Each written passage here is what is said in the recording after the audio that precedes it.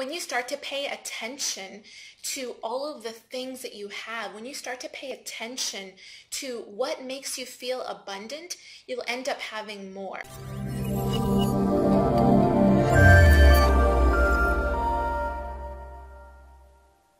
Hey guys, how's it going? Welcome back to another Mind Thrive Thursdays. Today we're talking about scarcity mentality and how to shift to a more abundant mindset.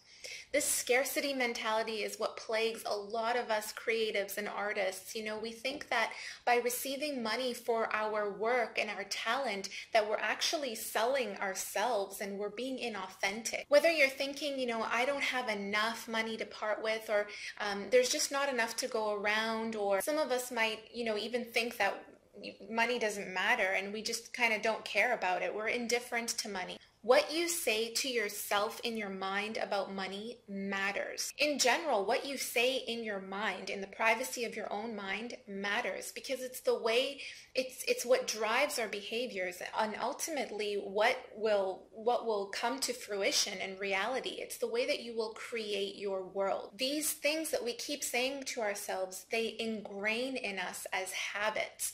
It reinforces our thoughts about money. And so when that is reinforced, it becomes a habit. It becomes a self-destructing habit. And so the way that we need to change this is to really think about how we can shift to an abundant mindset. And when I say abundant, I don't necessarily mean lots of money or being rich. We all have different meanings for what abundance is. True abundance really starts with appreciating what you have right now. So that is really the key to shifting from a scarcity mentality to an abundance mindset. Be grateful for what you have now. Start to notice the things around you. What is around you in your day-to-day life that you appreciate?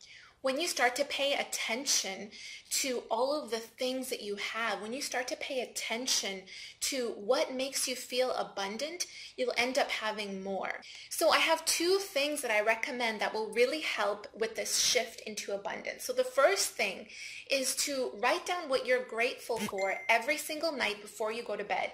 So write down a list of 10 things before you go to bed that you're grateful for. Maybe it's something that happened that day, or maybe it's something that's in your room, or maybe it's something that someone said to you that day.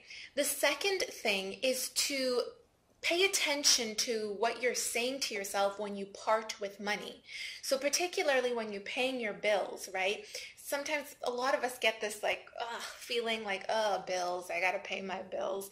But in actuality, think about what you're doing. You're paying for a service that you use and that you feel is beneficial, hopefully. For example, when I pay my phone bill, I think about how appreciative I am to have my phone, to be able to use it, to be able to do business through my phone.